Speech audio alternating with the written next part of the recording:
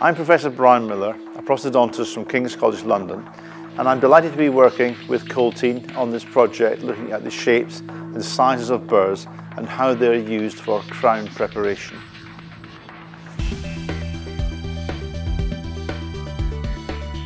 We often start with the depth cutting burr being used to place grooves in the buccal wall to a depth of 0.3mm, in this case with the 828022. This is an optional technique to place the exact marginal depth. Gold margins would be 0.3mm as a chamfer, full zirconia 0.5mm, and all ceramic crowns usually 1.2mm. For metal ceramic this would be 0.3 on the lingual aspect and 1.5mm on the buccal. This burr is first used to determine the path of insertion in the long axis, and a buccal reference groove is then placed, which can be used to reorientate the burr if necessary during the tooth preparation. The same burr is then used to carry out the reduction on the buccal aspect of the tooth.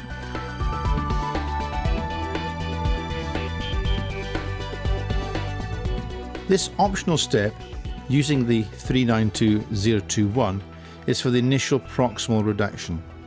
It is a much thinner burr than the 850014 and so reduces the risk of damage to the adjacent tooth.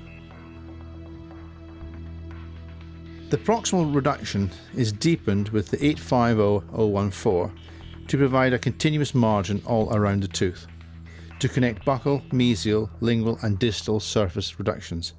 Particular care is taken at the distal lingual junction where undercuts often occur.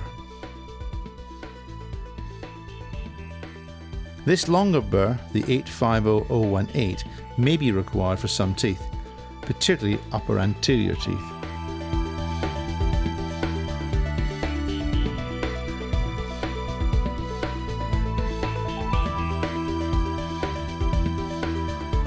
The use of a round-ended chamfering burr can leave a rim of enamel on the edge of the preparation. This fragile enamel rim would be recorded by the impression material but likely not be reproduced by the die stone, or would easily fracture off the die. It is also doubtful if a digital scanner could actually record it. The crown would then be fabricated to the wrong marginal line, the fractured edge and not to the tip of the enamel rim, and so would not fit the tooth exactly. The crown would not seat onto the tooth around the entire margin, resulting in aesthetic problems and a risk of leakage. The solution to this problem is to finish the margin with an end cutting burr, such as an 839014. Removal of the sharp edge is not easy with a crown preparation burr, particularly as these long burrs in dental turbines tend to whip around the long axis. It is, however, easy with an end cutting burr.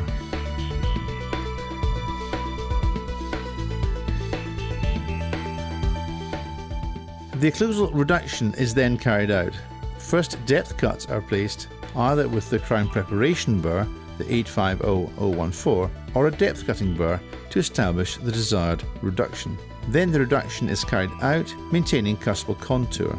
The occlusal contour should replicate the desired occlusal scheme, aiming for cusp angles slightly less than the condyle track angle of 30 degrees. Gold requires 1mm and ideally 1.5mm in the functional areas.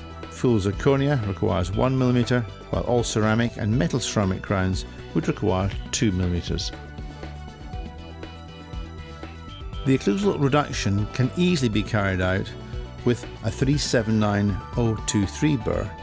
However, this burr tends to round off the detail and reduce the occlusal contour.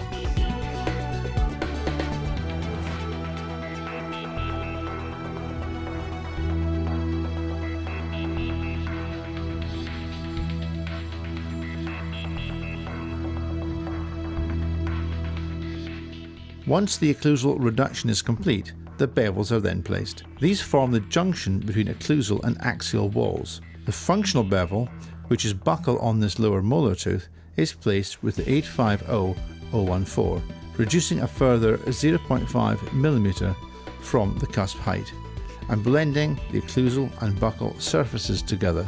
On the mesial, lingual and distal surfaces, the bevel is much smaller. This non-functional bevel is simply a rounding of the edge at 45 degrees.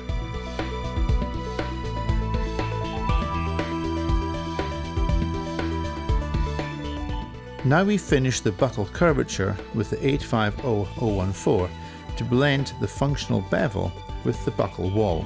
A putty index should be used to confirm this contour. Frequently, not enough tooth tissue is removed at this point, resulting in an over-contoured crown, which will alter the working side occlusal contacts. The tooth preparation is then finished with a burr such as an 860014, and it is particularly important to create smooth surfaces when restorations are to be milled with burrs.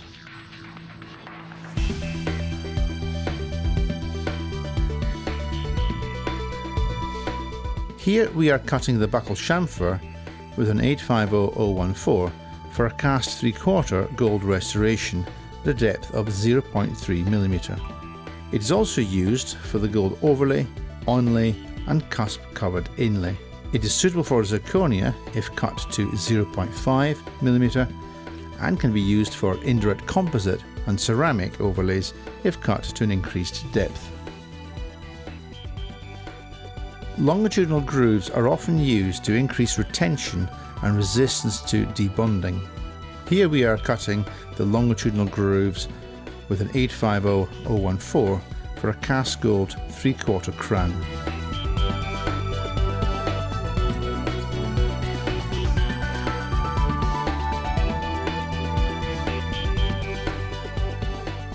Well, thank you for watching the content, and I hope you found it useful to carrying out tooth preparation with a range of dental burrs. For further information, you may want to look at the culteen.com website, or for educational content, then why not have a look at our King's College London educational website, distancedentistry.kcl.ac.uk. Thank you.